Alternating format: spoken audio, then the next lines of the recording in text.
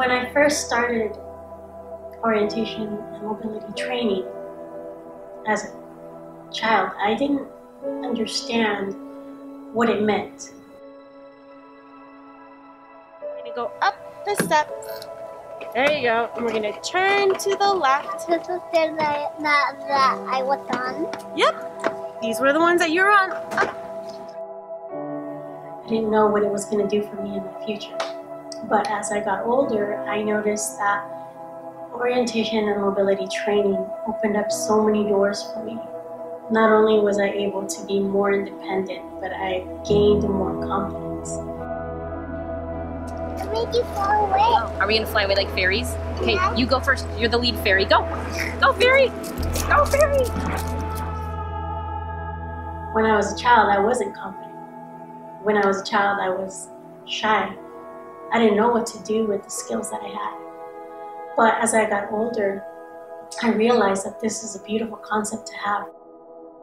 It's essential because I'm able to go out and do things for myself. That if I didn't have these particular skills, I would be lost.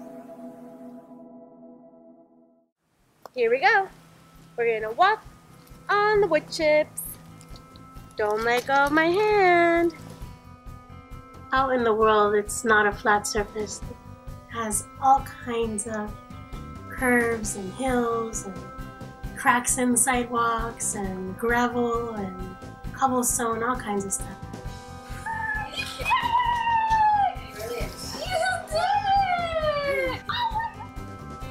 I think it'd be so great with your help that the center will be able to have an obstacle course with trenches and terrains and all kinds of things that the kids will be able to run free and explore, and it's an opportunity for them to maybe open up socially and get to know what it's like outside of Blind Children's Learning Center. Walking feet! Running feet! No, walking feet! Having something like this for the kids is truly special, and I think they're really going to benefit so much from it and grow independently. But we need your help to give them this gift. So I challenge you to give. I challenge you to give. I challenge you to give. I challenge you to give.